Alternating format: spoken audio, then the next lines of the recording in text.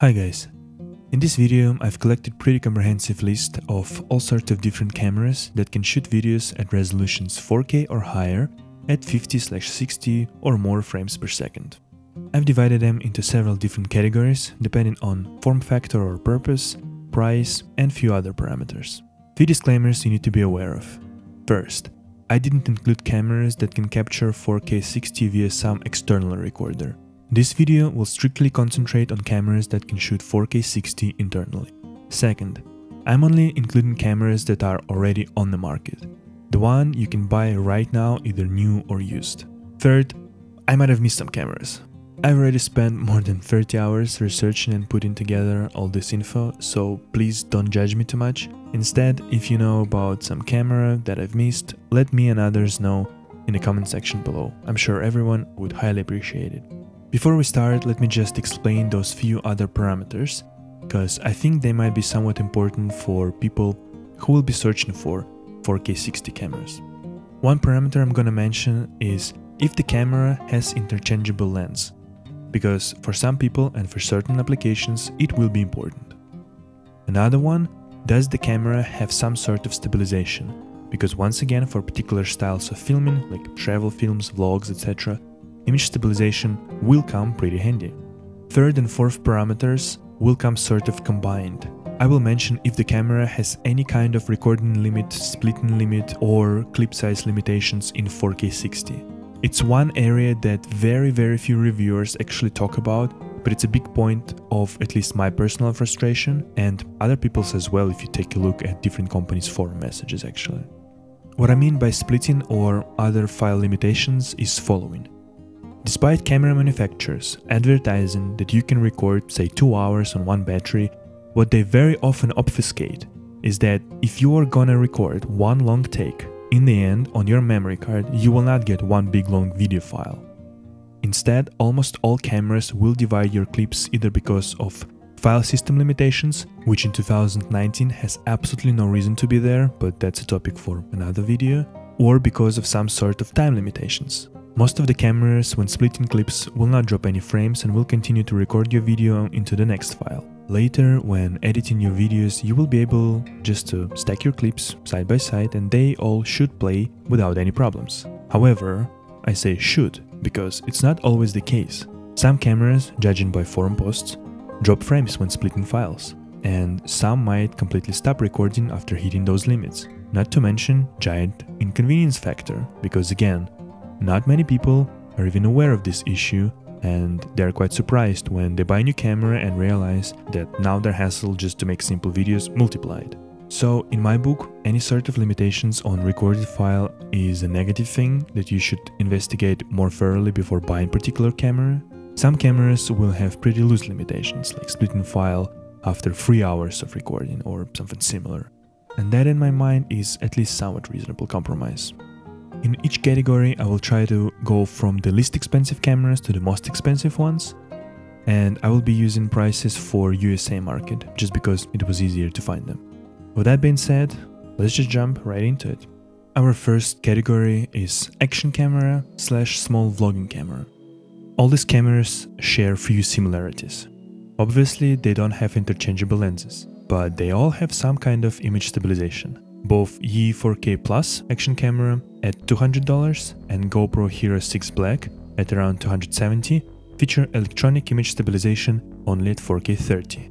At the same time, GoPro Hero 7 Black at around $370 and DJI Osmo Action at $350 have EIS at 4K 60. DJI Osmo Pocket, which would cost you about the same $350, also has stabilization at 4K 60, but this time it's 3-axis gimbal.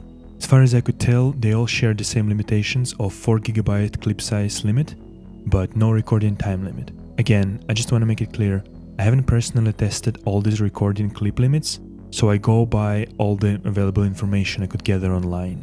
I tried my best to research it all, but the information is pretty scarce on this topic. Next category is camcorders. Again, there are a few similarities. None of the camcorders have interchangeable lenses, and they all feature some sort of optical image stabilization, not electronic one. In the case of Canon Vixia GX10 and Canon XF400/405, it is 5-axis OIS. They come at around 2K and 2.5K mark respectively, and both of them have similar recording limits, 6 hours per clip, but they will split the files at 4GB mark. Next are camcorders from Panasonic, models HCX1000 and HCX1. Both have 3-axis optical image stabilization at 4K and 5-axis with the help of electronic image stabilization at 1080p resolution. Apparently, they both have hard time limits at 10-hour mark, but they also have time limits at either 30 or 120 minutes for X1000 or 30 and 180 minutes for X1. And they will also split your files at either 4GB or at 48 or 96GB for each model respectively, depending on settings and card you're gonna use. Another camcorder is AG DVX200 at 3.5K that features similar 3-axis OIS and Big 4 camcorder's micro four thirds sensor. However, I was unable to obtain information on time or size limits on this model due to poor documentation, so I could only assume it will be similar to the other Panasonic models.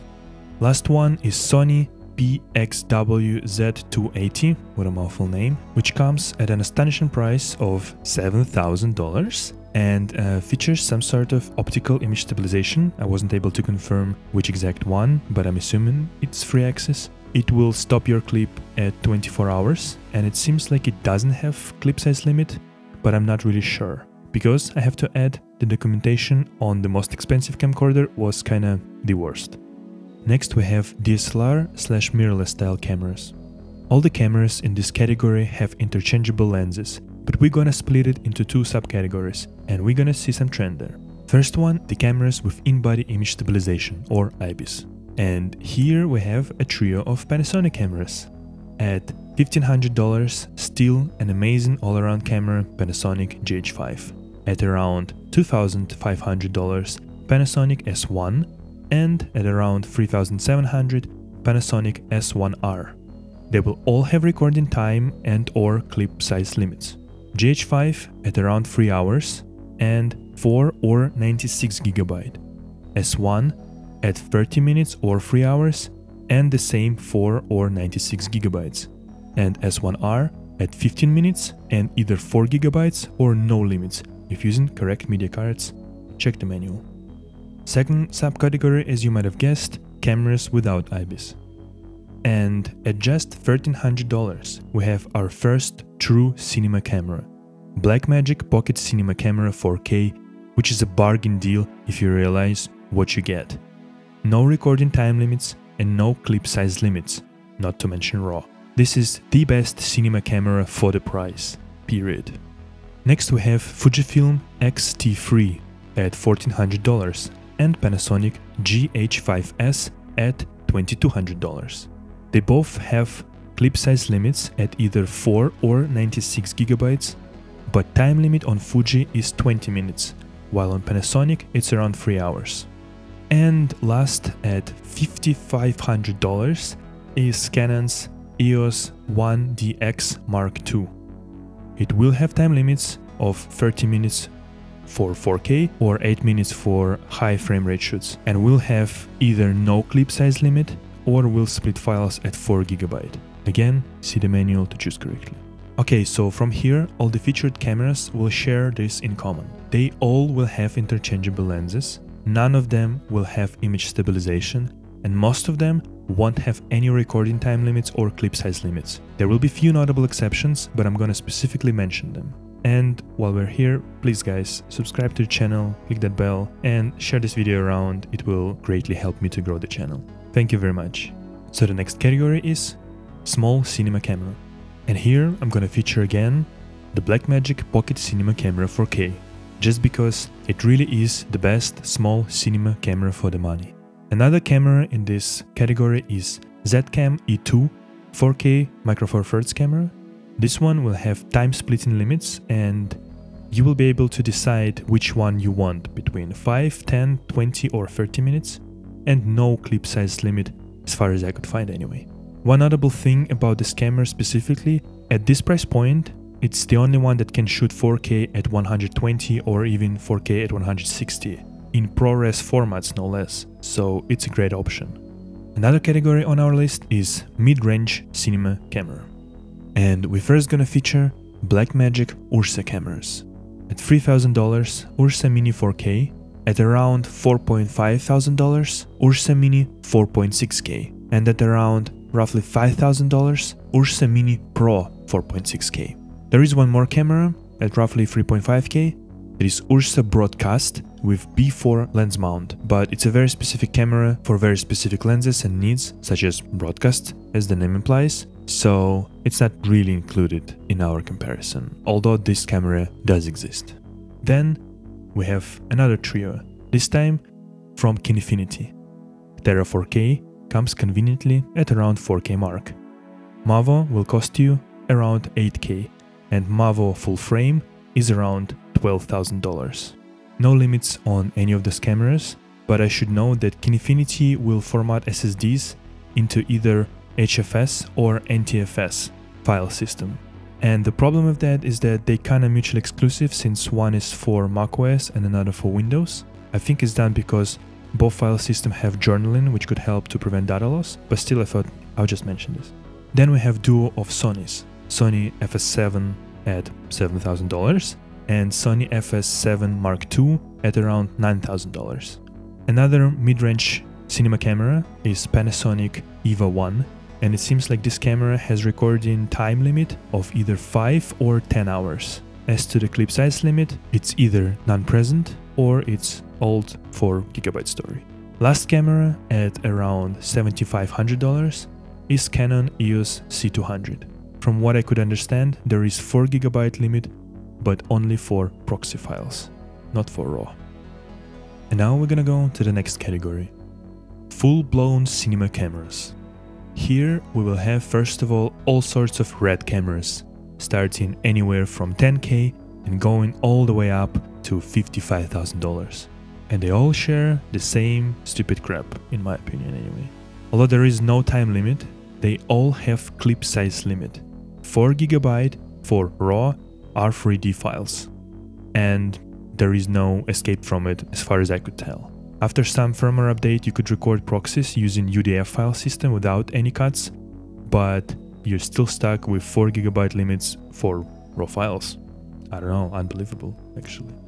Next camera is Sony Venice full frame 6K at around $40,000, which has the time limits of 6 hours per clip or 24 hours total, but doesn't have clip size limit. Arri Alexa LF comes at $90,000 and has 229GB hard cut clip size limit. And the last camera on this list is Panavision Millennium DXL2. The camera is literally priceless since you can't buy it, but you can rent it for only about $1,000 per day. And since it uses RED's Monstro sensor, it comes with all the other RED's benefits. That is 4GB limit for RAW files.